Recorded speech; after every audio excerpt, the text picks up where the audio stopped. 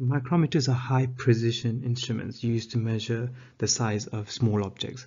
For example, the diameter of a wire or the width of a coin. You place the object between the anvil and the spindle like this. You turn the thimble until it closes on the object like this. You don't turn it too far because you don't want to squeeze the object. Once you feel a bit of pressure, you switch to the ratchet, which applies a smaller amount of pressure as you turn it. And then the ratchet makes a clicking sound, and at which point you stop. Okay, then you're ready to take the reading. First you read from the main scale, and that gives you a number in millimeters, and then you can switch to the thimble scale for a higher resolution reading. Okay, before you take any readings, you need to check for any zero error. So you close the jaws of the micrometer and show that read 0. So how do you do that? You check that this line here is aligned with the 0, which you can see is over here, and you also check that this 0 here is aligned with this one here. Okay, that means it's zeroing 0. Otherwise you'll have to recalibrate the whole device. Okay, to take a reading from the micrometer, you start off with the main scale, this one here. Okay, so you can see here it's aligned, the sleeve here is aligned somewhere along here. So it's going to be, well, that's 11, that's 12. So it's 12 point something, and you write that down, 12 point something.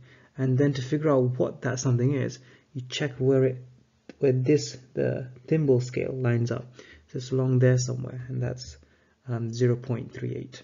Okay, so you add that up, so you get 12.0 plus the 0.38, and that gives you 12.38 millimeters. Okay, once again, start off by reading the main scale. So you've got 6 here, you've got 7 there, and then you've got 7.5 here. So we've gone past 7.5, so it's going to be 7.5 something. Okay, and to read the thimble scale, you can see it's aligned here, so that is 0.36. so add them together. Okay, so it's 7.5 plus 0.36, which gives me 7.86 millimeter. This thimble scale only goes up to 0.5, so that's why you add them on like this. Okay, this reading is a bit more tricky. So we've got, firstly, is 1 millimeter here, 2 millimeter here, and you can see it's just gone beyond 2.5, just about. It's hard to see.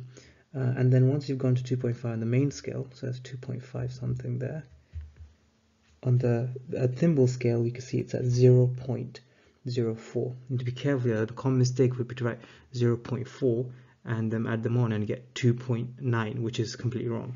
So it's 0.5 plus the 0.04, which gives me 2.54 millimeters.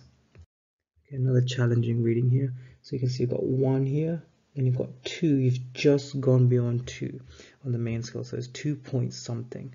And on the thimble scale, we've gone up to this point here, so that is 0.07.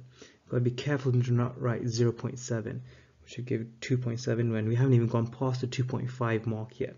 So it's 2.0 plus the 0.07 to give 2.07 millimeters.